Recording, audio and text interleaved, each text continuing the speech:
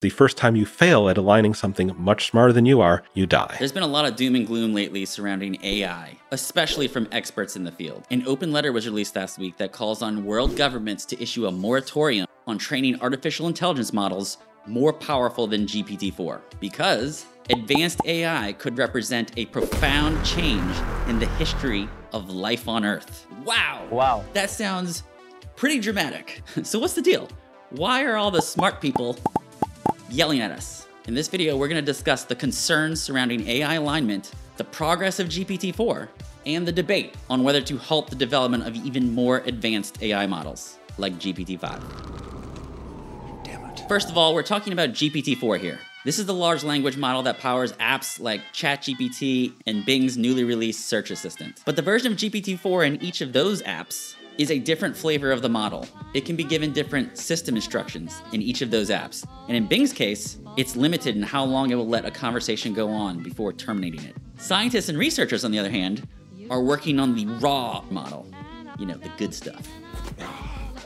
And the things they're finding that it's capable of are beyond our expectations from a model like this. Not only that, there is exciting research showing that we can get more out of GPT-4 by combining it with other narrower intelligence models.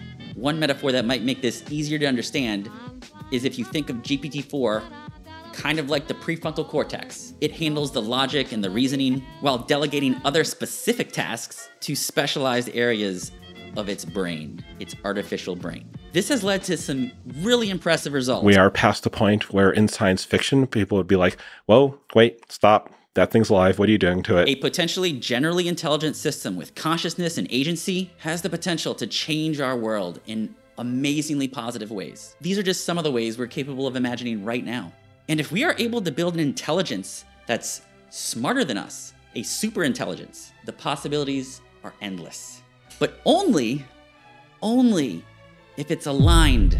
Alignment is a specific term that AI researchers use to describe the process of ensuring that an artificial intelligence system behaves in a way that is consistent with human values. I think a lot of people are surprised by the capabilities of GPT-4, right? So now people are waking up, okay, we need to study these language models. AI alignment is a topic that spans multiple fields of discipline. Computer science, neuroscience, psychology, philosophy. It's a very difficult thing to get right. We don't fully know how to get it right just yet.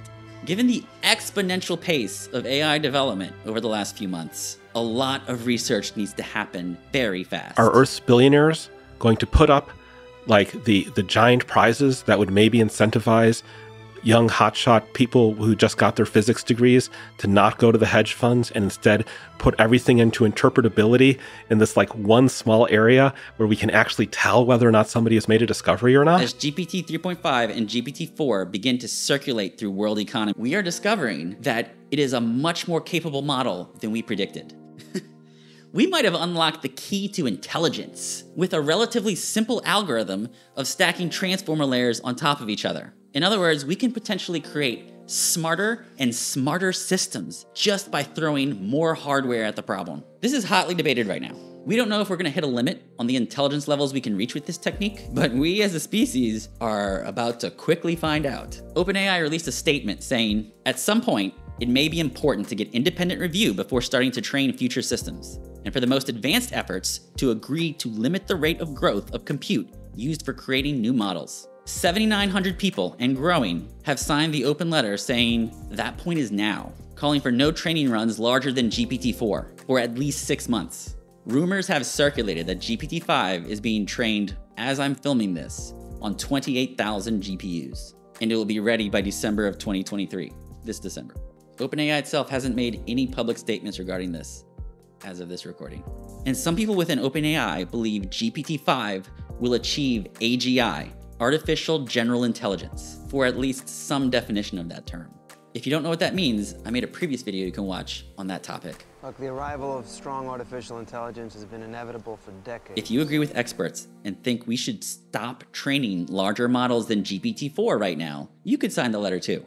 I'll leave a link in the description. The sentiment of the letter is that we can enjoy a long AI summer and take our time integrating GPT-4 into our society, while we do the critical research necessary to ensure humanity's safety. We can only do that though if people are paying attention to what's going on and participating in the conversation that will shape humanity's destiny. It sounds crazy and very science fiction-y, but this is real. It's happening right now. And if we do nothing, we are on an unsustainable path right now.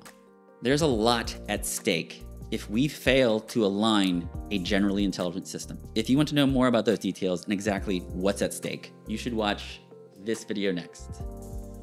I don't know where it's gonna be. It's gonna be somewhere.